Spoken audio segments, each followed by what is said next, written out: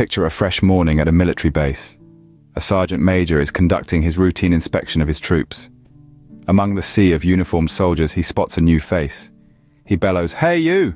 Soldier, come here, what's your name?" The soldier responds, "John." The sergeant major scoffs. "John, is this a social club?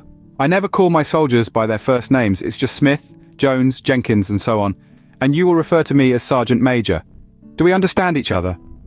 The soldier nods. "Yes, Sergeant Major." Satisfied, the sergeant major asks, "All right, what's your last name, soldier?"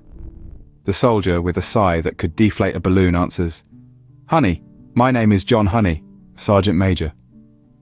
The sergeant major pauses, then says, "Okay, John, here's what I need you to do.